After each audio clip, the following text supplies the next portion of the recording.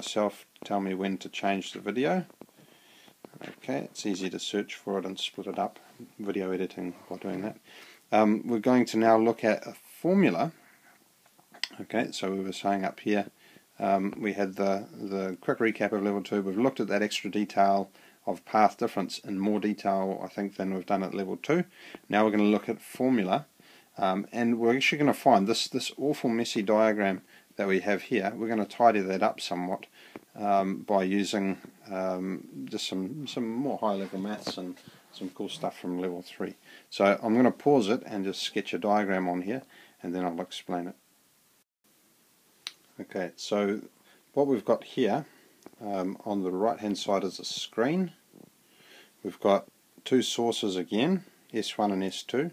We've got a central line that's running down there. It's just a reference line so that we can get the angle for which, if you're coming out from the central point to where this thing here is a bright fringe, so that would be like a point of constructive interference, an antinode. And it's easy to consider this as a laser light or something coming through a double slit. So laser light coming from this side, double slit here. The spacing of those two slits is quite important. Let's write that.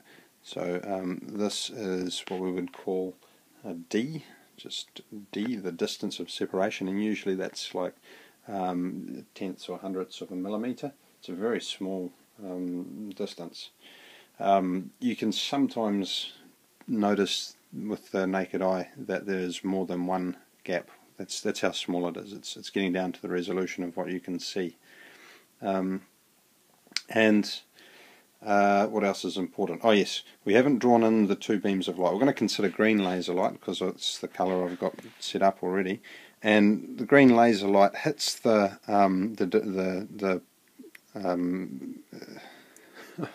double slit. Okay.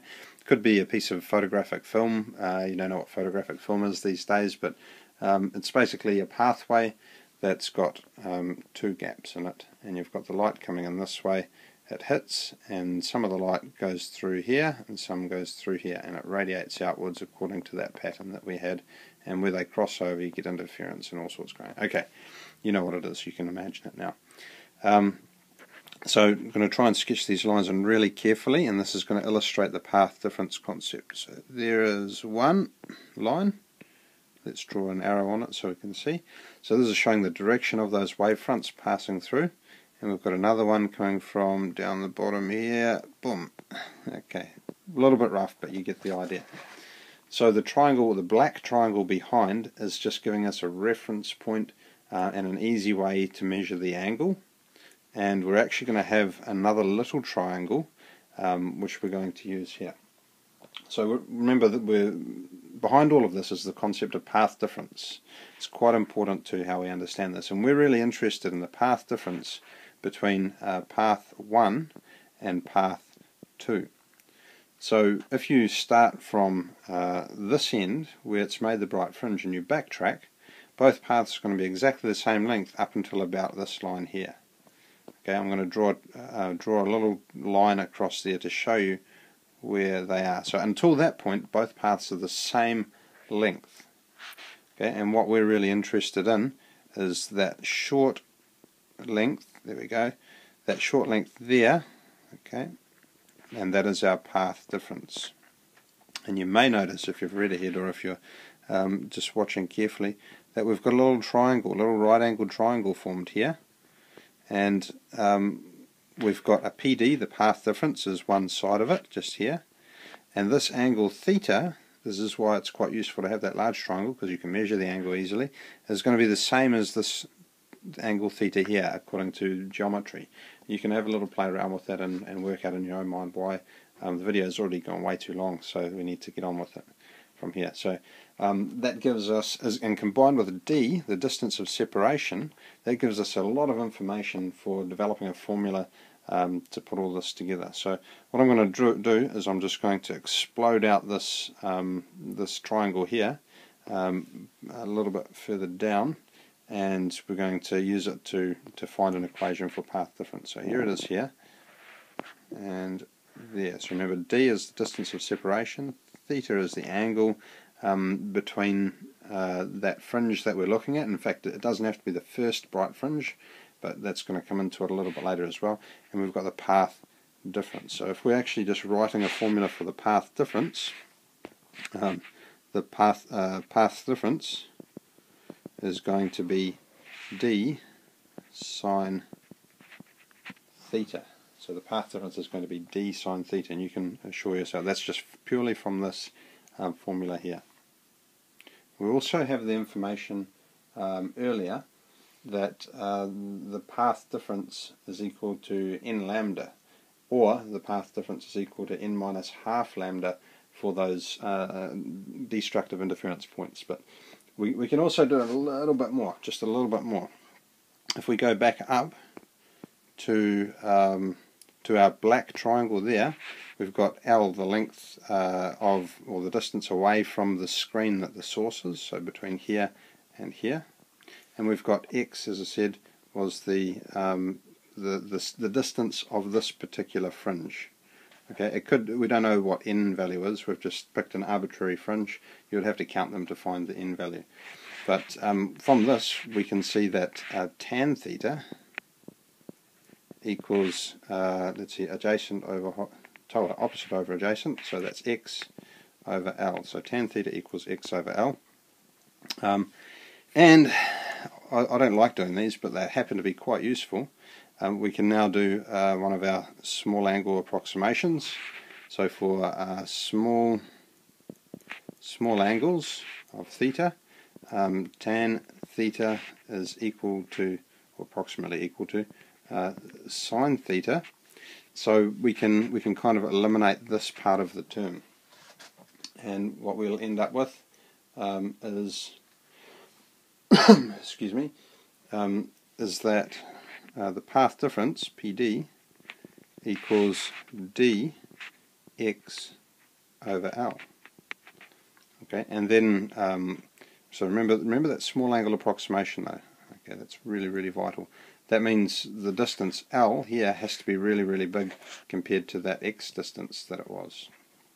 Okay, if that x distance is like about the same order of magnitude as L, then your angle is not going to be small enough and you can't use this. So that's one of the tricks. Some of the questions will expect you to remember that small angle approximation and when you can and can't use this version of the formula. Okay, and I also alluded earlier to the path difference equals n lambda. So you can reshuffle this formula. N lambda equals dx over L. You can just cut out the middle bit, and then you've got a nice, useful formula.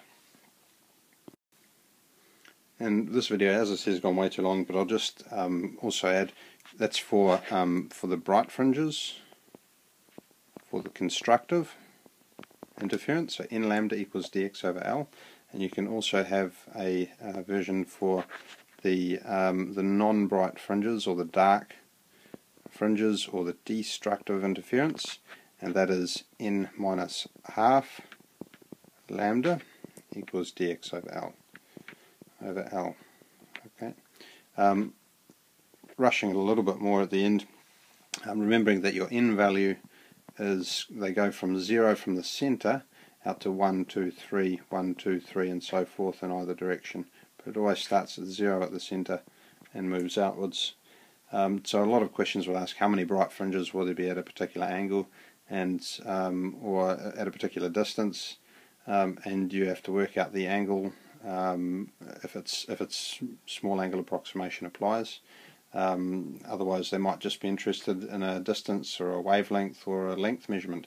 Very often they want to work out the wavelength of light, so they'll have a whole setup with known factors and then they'll just get you to rearrange the formula for this to find the wavelength of the light, which is particularly cool, that this kind of abstract concept of wavelength of light can be worked out from and it's, if you like, on the micro scale. It's obviously on the nano scale because it's nanometers, but or first decimal place for micrometers. But the but you can do a macro measurement, so measurement involving things on a visible centimeters, meters scale, to actually bring it right back down to find things that are on the micrometer scale, nanometer scale, which I think is very cool. I think that's one of the powerful things of this physics, and the people that came up with this theory are just pretty amazing, really. So anyway, that's the long version of interference in more detail. Hopefully it's not too long for you to go back and revise if you missed any of the details.